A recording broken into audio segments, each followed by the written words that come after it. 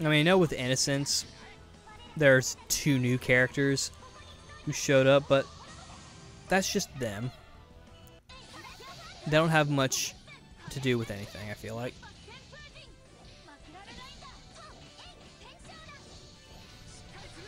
And who knows, they were probably just there for the remake.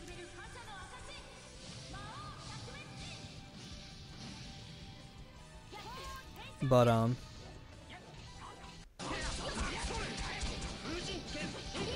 sorry if it gets kind of loud. I mean, I don't think it should matter, but I feel like with this one it's just a little louder than usual.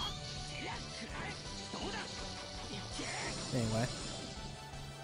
I like Iria, or Ilia. Isn't it Iria? I mean, I call Ruka Ruka. I don't call him Luca.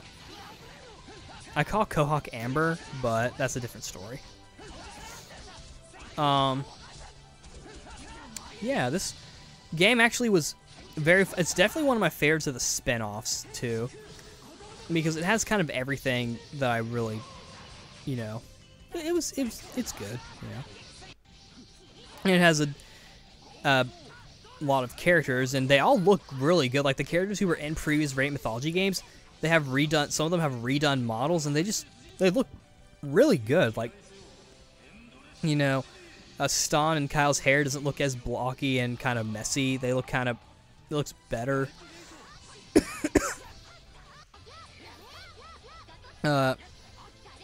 Yuri and Estelle, they're done better, because, I mean, I heard that they recorded their lines kind of before Vesperia came out, was even like, man, I think they were working on this, like, I don't know. But they kind of are back to, like, the way they usually are with their little dealio. They're, like, the way you would expect them to be. And Emil, as you're seeing right now, or at least you should be, you know, does the usual green-eyed Emil, where he's nice, red-eye in battle, you know. Einsuf Eye, or whatever the fuck it's called.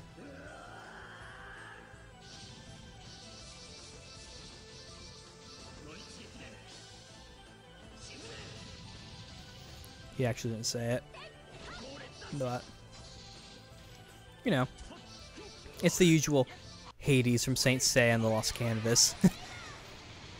Once Shing comes up, I should probably... Yeah, I think I will. Because I've got Saint Seiya on the mind. It's quickly becoming one of my favorite anime franchises. But anyway. Everyone... I mean, this game... The only other problem I would have is that the characters who have, like, a two-hit combo... I think it's really only Reed. I feel like in this one, this should be, like, the opportunity to have, like, use, like, updated versions of the characters. I'm aware that for Innocence, they kind of changed their style a little bit, but...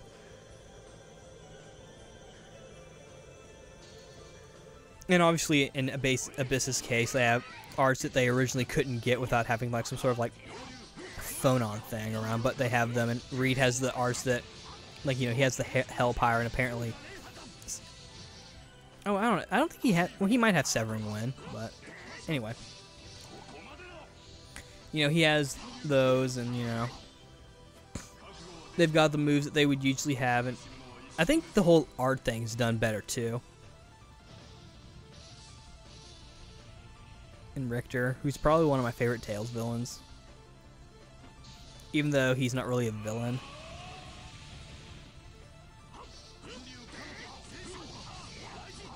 But, you know, and there's good old Yuri.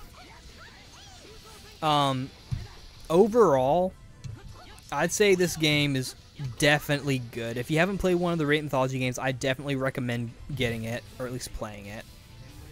You know, I think there's probably a patch for it, but usual is probably just a menu patch, because they don't want to put the effort in translating the entire game. I know it would take a while, but really? And besides, the menus... Those aren't hard to figure out, people. I don't really understand why people, like, really have to have them. I mean, I know they help, but you don't really need it. Even if the game is pretty complex, which this game really isn't. You can actually play through this game without even using an FAQ. I got help for the puzzles, which there are a few, but that was, you know, just that help. you know. And again, I don't think it'll come out in English, so if you really do want to play, you know, getting it, buying it, you know, is probably the best thing. Though since it is relatively new, it is definitely kind of expensive, so yeah. It's kind of funny. This video took a while to make, and it's also taking long to record. But, you know, it's nice to talk about stuff. I'm kind of having to do a little bit of stream of conscious, though. But anyway, overall, this game was really decent. I actually kind of play it sort of off and on.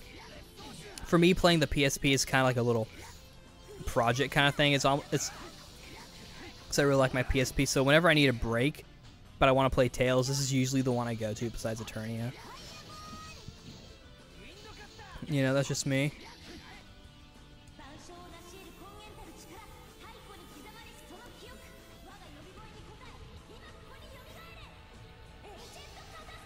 Yeah. They get their coolio moves. So yeah, this game I feel like does have a bit more replay value. In my opinion, because for me, replayability is not just going back and playing it again. For me, it's also, you know, after I've beaten it, am I going to come back and play it again? For me, that's replay. Because you literally are replaying it. I mean, I know the technical correct definition of replaying is, you know, replaying the entire game over. But for me, you know, I do come back to it. And I like to experiment with different Tales characters. You know, as usual, you can't, like, I mean, obviously, you have to have your created character in your party. That'd be kind of crummy if you couldn't take them out, but you know, that's Tales for you, I suppose.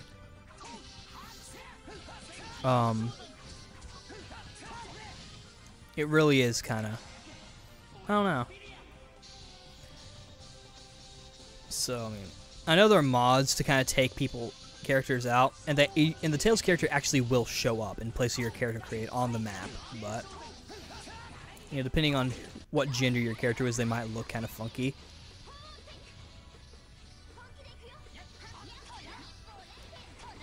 Like a mainly character like Will or Kratos or Flynn or Yuri walking like a girl. So, you know.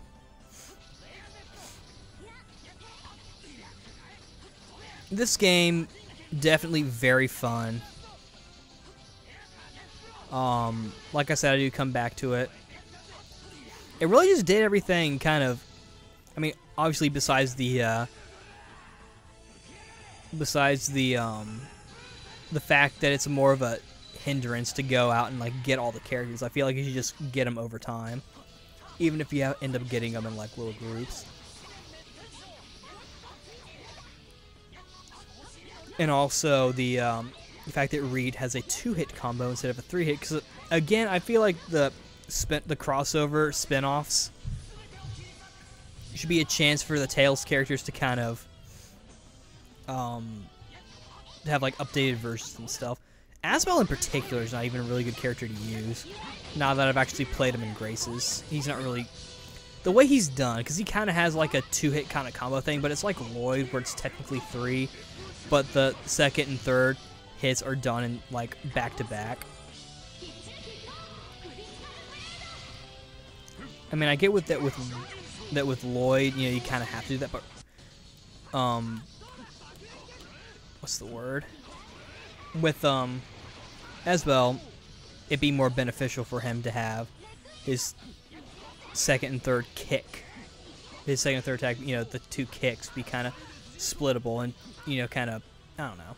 You'd have to actually play for it to make sense, but I think we're nearing the end of the commentary of this, not this commentary, this part, because you know, there's good old Posca Kanono, Rate Mythology 1 Kanono, and as you can see, she looks just like the way she did. At best, she's just modeled a little differently, and her colors are better detailed, and she has a mystic art now, and her skit's different, but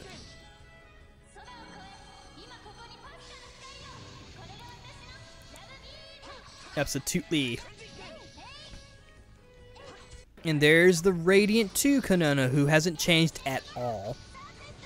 Of course, there was DLC. You could get their weapons. You could even get Soul Calibur and Soul Edge, which I actually can't use because my character doesn't use them, but it's still a nice touch. I think I gave one of them to Kanono. Kanono using Soul Edge, ain't that funny? But yeah. Decent game, you know. Definitely worth getting, at least in my opinion. Probably. You know how it is. And this is my character, Ryo. Yes, indeed. His name is Ryo. He only's got 3 letters in his name. That means he's badass. But yeah. You know, the name just kind of came to me. I kind of have a trend with my rating mythology characters where I give them a name that starts with R. First was Ryusei, second was Raito, and then the third one being Ryo. You know, as you can tell, his hair is more red, kind of closer to Radiant 1. I mean, it's a brighter red. It's not that duller kind of red that Radiant 1 had, but it's definitely more red than Radiant 2, where it was like fucking orange.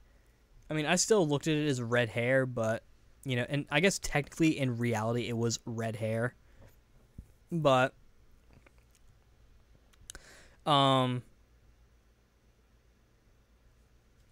you know, that's him. In order to make him look different from my Radiant 2 character, Raito, because, you know, as you can tell, in the face, he looks pretty much the same. I gave him I gave him blue eyes instead of green eyes like I did with Radiant 2, and that was my original plan. But then as I saw after, you know, he was basically looking the same, because with these games I try to kind of make a character that I would like to make, you know, a character that I like, but also one that looks kind of usual, like in these kind of RPG, or I don't know. No, that's actually not true. But anyway, I decided to change him. I think, obviously, hair color and, you know, obviously, you know, his little different headband, you know, different. Yes, I'm deliberately not using the actual regular helmet because I don't really like, when it comes to, you know, these kind, I don't know, I just don't really like. And plus, this isn't like Skyrim or Dark Souls where, you know, having as much defense as possible is decent. But anyway, you know, and plus he does have, you know, headgear, so. But again, it's not like Dark Souls where it really kind of does matter to have headgear. But,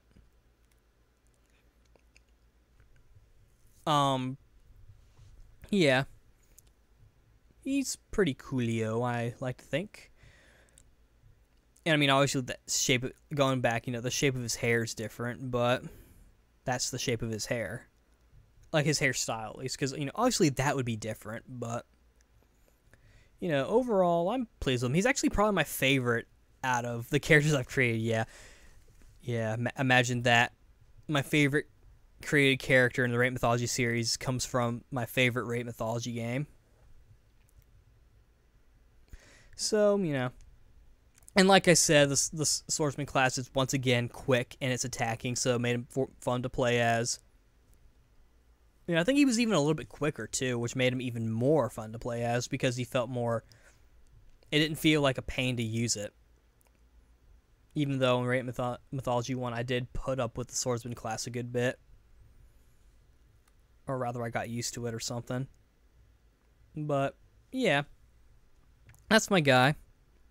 And with that, this is the end of the Rate Mythology 3 Final Thought video. I hope you enjoyed it. This is Flamzeron, aka YouTube's Tosuke, signing out. See you later.